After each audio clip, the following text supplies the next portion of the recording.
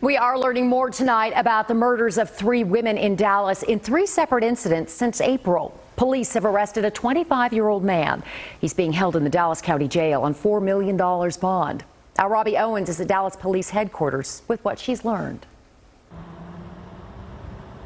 We know the identities of 2 of the women murdered. A third, all we know is that she was a black woman and that her body was dumped near the Trinity River very close to downtown last week.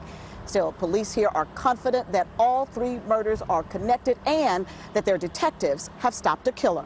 It was excellent police work. It was excellent work by our detectives, by the units that were involved outside of our homicide unit to gather the evidence that they needed to, 1, identify a suspect, also to link the 3 crimes. According to the arrest warrant affidavit, the first victim was discovered on April 22nd off a gravel road near the Trinity River in the shadow of downtown.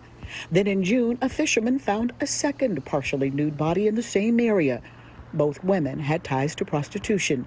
Detectives immediately began looking into a possible connection. Tire tracks and surveillance video from nearby businesses led them to a vehicle that had also been captured on cameras in the area of Harry Hines, where at least one of the victims had last been seen alive. Her phone at one point moving in the same direction as the suspects. So have detectives stopped a serial killer, prevented other murders? We can't speculate on that, but I think what's important for the city and for the community to know is that we have really talented detectives that care about the work that they do.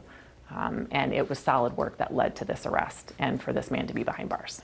Police tell us that the investigation is ongoing. Ahead at 6, how detectives use technology to help connect these murders and quite possibly catch a killer. That's at 6.